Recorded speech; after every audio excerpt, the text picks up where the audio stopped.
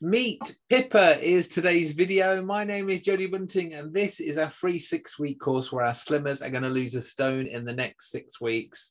Welcome, Pippa, everyone. Woo! Now, I'm really excited to meet you, Pippa, because you're friends with one of our current slimmers, which is Liam. I am, yeah. Do you want to admit to being friends with Liam or not? Probably not. He has sung your praises like nothing else, so I'm expecting good things, really. I'm here to help. Now, I think you, unlike Liam, will listen to me, because Liam doesn't really listen to me, to be honest. So if you listen, it will work, I promise. Okay. No, he is. I moved in with him, and he did lose, almost a stone in a week. So he did do really well on a serious note. He just loves to party too much. That's wrong with that boy, isn't it? Yeah, I'd say so. And he tells me he used to be your neighbour. Yeah. Did you used to have to tell him off to turn his music down or not? I did, often. On a Tuesday night at 4 a.m. when I had work the next day. Well done for telling him to shut up. Great.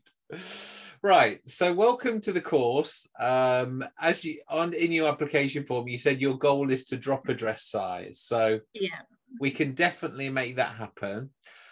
You are going to be doing a slightly different journey to the others, though, because you've got a little holiday, haven't you? I have. When are you going? Where are you going? Going to Crete on Sunday. Oh.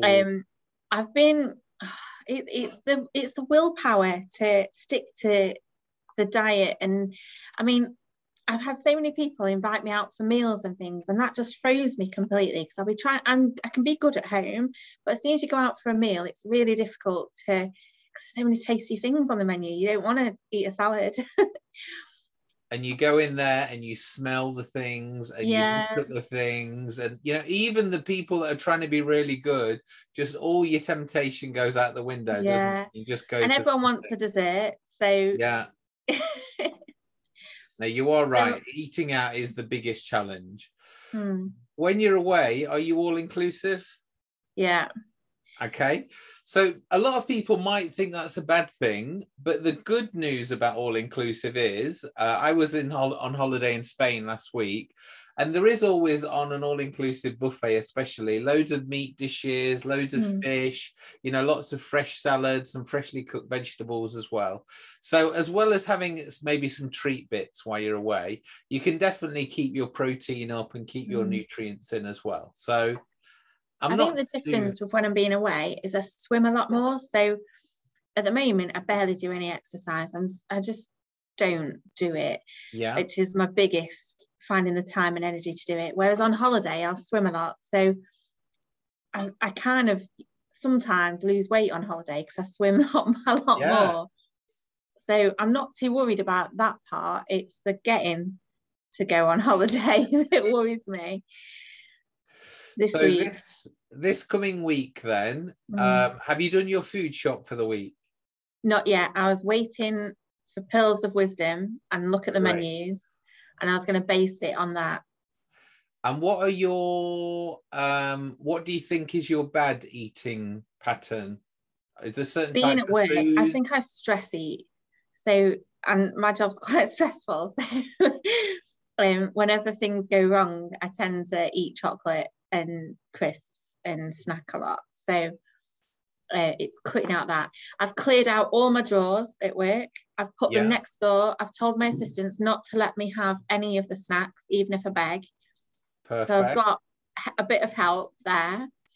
And I had a salad for lunch. And when I felt like I was going to pass out, I had a carrot stick. So I've tried to be really good today until I got my menu choices, and then base it on there.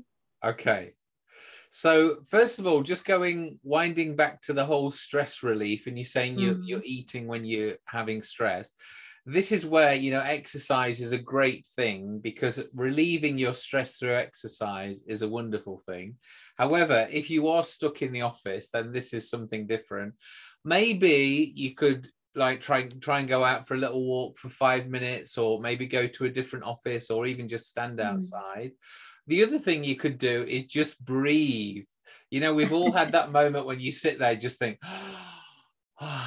okay, so just try any other technique, but not to eat. How's your water intake? Not great. I think I've had 1 bottle of water so far today, but I've invested in a moving water, so I've cut out my fizzy drinks.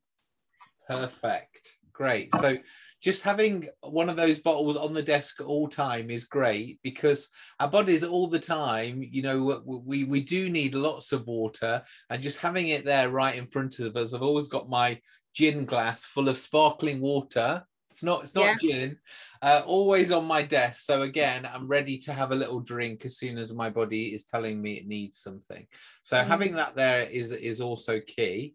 And food wise, I don't want you to deviate too much to maybe the foods that you enjoy, but I really want to make sure you have protein in every meal, and also some fresh vegetables as well. So these are kind of the keys that you're looking for. Were you able to look through our meal plans, our suggested meal plans? No, not yet.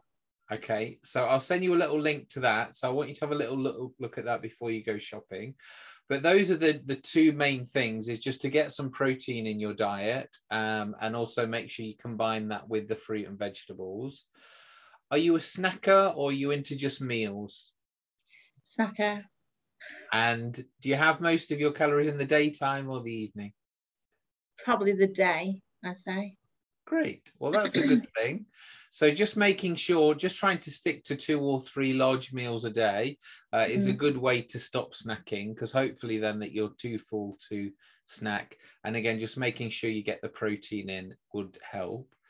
Have you done slimming clubs before, or any of the diets? Weight Watchers. I lost 6 stone with Weight Watchers, but then lockdown happens and I've put 2 stone back on, and then I've lost a stone. So I've just got a stone to go, and I was back to a weight I was happy in. Have you used MyFitnessPal before, our tracking app? No. I set it all up yesterday though. I just need to input my meals. So it's very similar to the Weight Watchers app, as in the fact it's got a barcode scanner, and you literally just track your foods meal by meal, as you would with the Weight Watchers app as well. So you should find that quite simple. The only difference is going to be, you're going to be counting calories of everything. So like with Weight Watchers, you get a lot of free foods where you can have a lot of free fruit and stuff like that. You do have to be careful, especially with fruit, because it has got a lot of calories in.